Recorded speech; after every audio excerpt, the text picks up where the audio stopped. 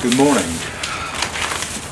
About 2 weeks ago, I published a blog on how to do concrete work out in the front yard. And I gotta be honest with you guys, it was a total fail. Never used Quikrete to in lieu of a mortar because it's just gonna crumble, especially the way I did it.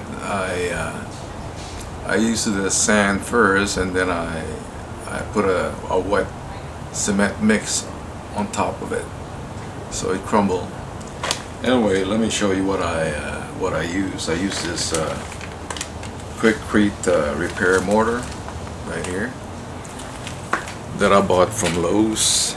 I think that was only $7, but I made a mistake in following the instructions.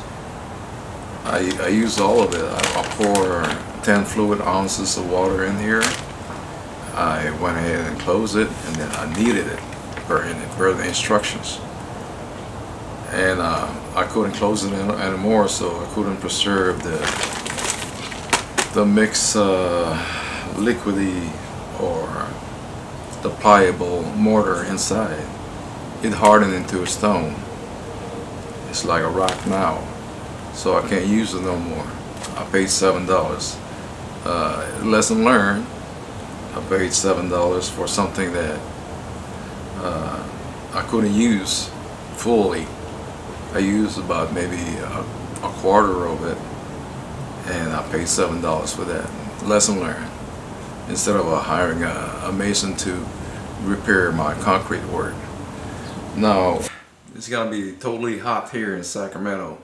Now for the smaller cracks, I went to Home Depot and bought this mortar repair. And boy, this was very easy.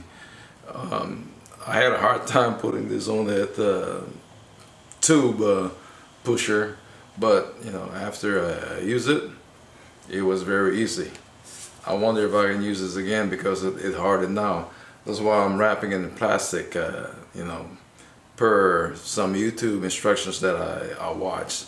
I got to wrap this tightly in plastic or one of those cling wrap over here so that it won't harden. I can reuse it again. This part right here is hard, but maybe I can, you know, use something to poke a hole there and the inside will still be pliable. Okay, we'll see. Now let me show you what the results of this fourth attempt, and I'm very happy to show you that because I deem it's a success. Thank you. Okay, that's what I did, and it's a success, and that's all the vertical repair that I did also. See, the colorization is different from the old one, but as time goes on, it will look the same. Now for the tube, I use that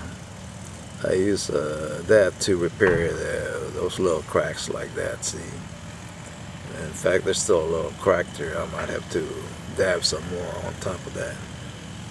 And this was a little crack too, but not as much.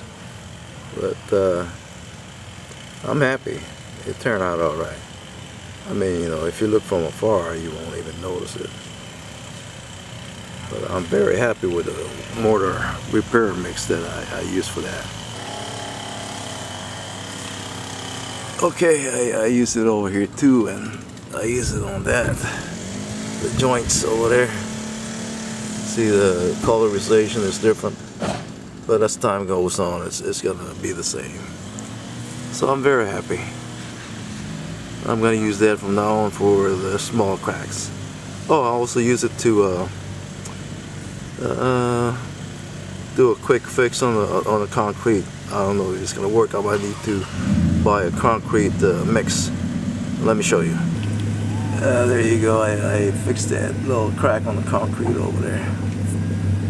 But that should be enough for now. I'll buy me a concrete mix to fully repair that. I don't think the motor is gonna last. I'm not sure. July 4th is coming up.